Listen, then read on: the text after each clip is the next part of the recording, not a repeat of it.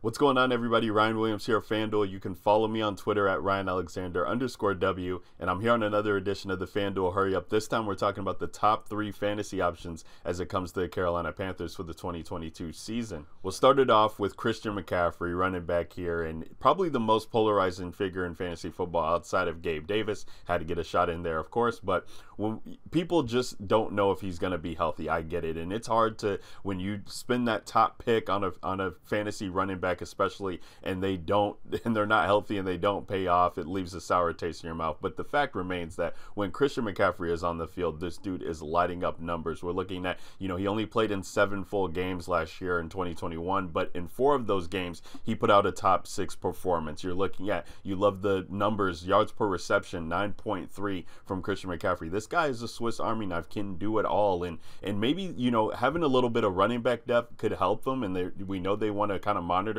his carries and things like that. That could help him. But when it's looking at inside the 10 under Matt Rule, this guy is getting 85% of the touches. We absolutely love that from a fantasy football perspective when it comes to the running back position. So keep trusting in Christian McCaffrey, and definitely if you have a top 3 pick there, you should definitely be considering Christian McCaffrey in PPR leagues. I can't believe he's being faded in some regards, but this guy is still king when on the field, and treat him as such for this year. Let's talk about DJ Moore, who's had some bad fantasy luck when it comes to the touchdown department. Only 4 touchdowns in the past 3 years in each of the past 3 seasons, and even to start last year in 2021, this guy had 3 in the first 4 games and just can't get over that hump. But I think he will this year. We love that Baker Mayfield, of all the quarterbacks that DJ Moore has played with, he has the highest touchdown percentage, which is kind of hard to believe, but Cam Newton, Sam Darnold, and Teddy Bridgewater didn't meet that mark that Baker Mayfield could.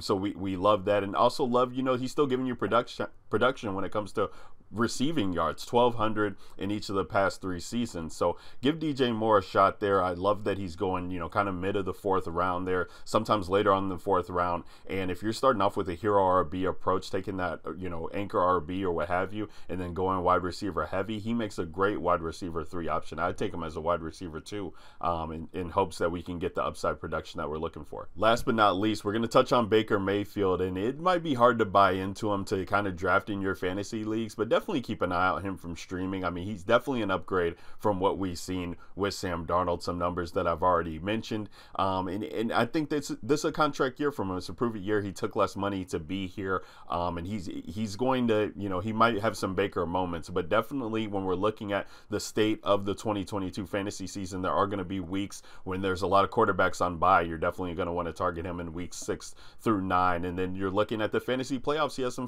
favorable matchups with the Pittsburgh Steelers, with the Detroit Lions. If things are breaking Carolina's way, let's give Baker Mayfield a shot. I think he should definitely be on the streaming radar, and should be on your radar in 2 QBs and potentially super flex leagues when it comes to buys. So Baker Mayfield, he's a step up from Sam Darnold, and if we could get some favorable numbers like we saw in 2018 and 2020, we'll be comfortable with that. Guys, that's going to do it for me on this edition of the FanDuel Hurry Up. Catch me on Twitter at RyanAlexander_W. I'll catch you guys next time. Until then, peace.